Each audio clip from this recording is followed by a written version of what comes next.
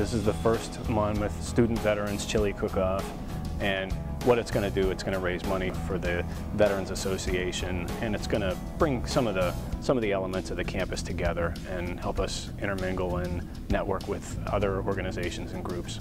We're going to bring 5 judges in from different organizations around campus, and they're going to come in, they're going to judge the chili, and we have everything set up over here, and the winners are going to receive trophies, and they're going to receive some gift cards from some outside businesses.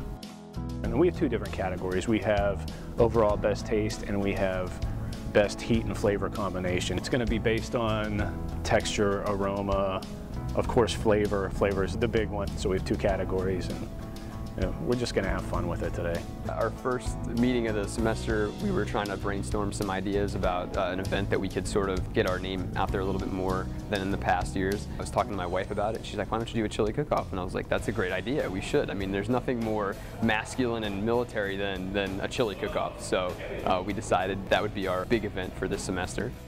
And yeah, we have quite a few entrants, so it should be pretty exciting. Best overall taste. The winner is from the Office of Information Management, Kilo Yankee Alpha Chili.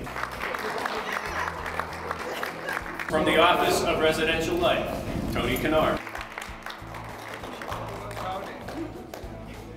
I just won the best overall taste in the chili contest, totally shocking me.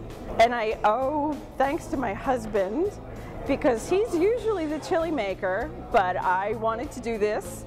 So I did, and it's exciting.